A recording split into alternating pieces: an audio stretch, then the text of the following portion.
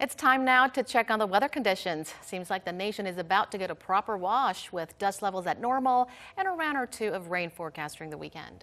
That's right, and some welcome showers indeed. Let's turn to our Michelle Park at the Weather Center for us. Michelle, how is the weekend looking?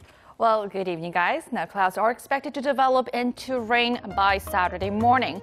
Now, the southern regions will be overcast after morning rain, but occasional showers are expected all day tomorrow if you are in the northern areas.